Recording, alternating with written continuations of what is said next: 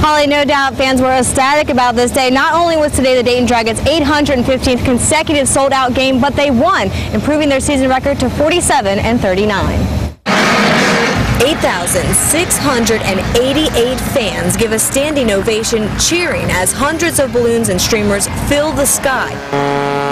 The Dayton Dragons now hold the all-time sellout streak record for professional sports with 815 games. I'm speechless. The pageantry that came out, I thought it was neat that they waited the fifth inning to make it an official game. We've been coming to games the last probably 7 years, and it's kind of neat to be part of it. Have a good time.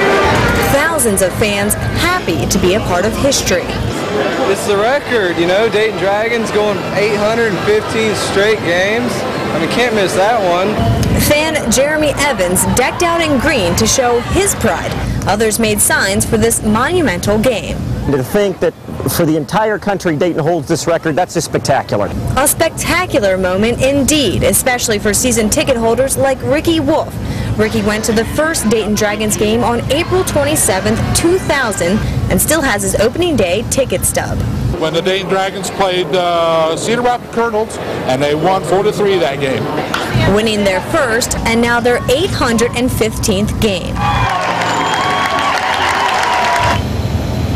And 2 weeks from now, co-owners Archie Griffin and Magic Johnson will be here at Fifth Third Field for an official celebration. Reporting live, Alexa Ashwell, 2 News on your side.